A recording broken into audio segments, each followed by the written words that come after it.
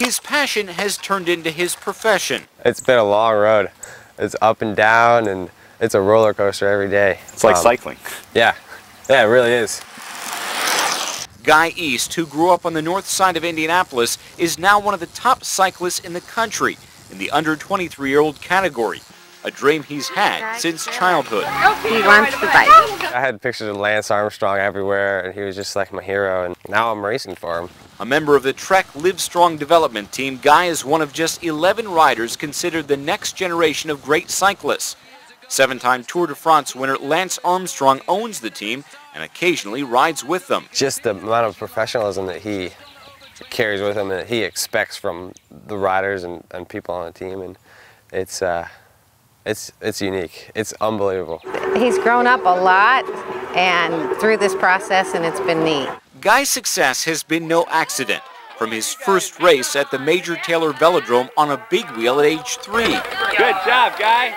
He's had ups and downs on a steady stream of two-wheelers and was pushed to the limit by his father as a 13-year-old during bike rides to Heritage Christian, where he went to school. He yells out after about 2 or 3 miles, he says, "Dad, slow down, this is no fun." And he practically had tears in his eyes. That was 8 years ago. He would always go so fast, and I was just miserable, just trying to chase after him. And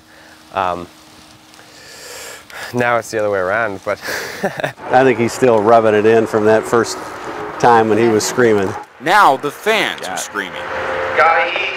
At races in the United States and in Europe, where bicyclists are like rock stars. you have people come up to you like, and they have pictures of you, and you're like, what? How did you get this picture? Where did you get this? And how do you even know who I am? At just 21 years old, Guy's career has already taken him all over the world, and some might consider that accomplishment enough just to be a member of a professional racing team. But Guy wants more. Shooting for the 2012 Olympics in London, it's really difficult, but that's definitely a dream that I have and would really like to see come true. On a recent visit to Indianapolis, I took a ride with Guy at Eagle Creek Park, where he's logged thousands of miles. He gave me some cycling tips about going uphill. Just want to stay composed and let your body move the bike. And said his career choice is not always as easy as it looks. One day you could be on the top of the world, and the next you're experiencing some of the most difficult times you've ever had. But I think that's life too.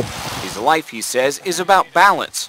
Outside of cycling, he likes rock climbing, hiking, canoeing, and is an avid Colts fan. It's definitely nice to get away from your bike sometimes when you're attached to it for so long. They are cheering on this man. While cheering on Lance Armstrong during the Tour de France. Yeah, I hope he wins. I hope he wins.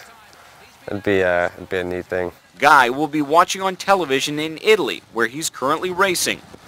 His journey on two wheels, born in Indianapolis. Destination unknown.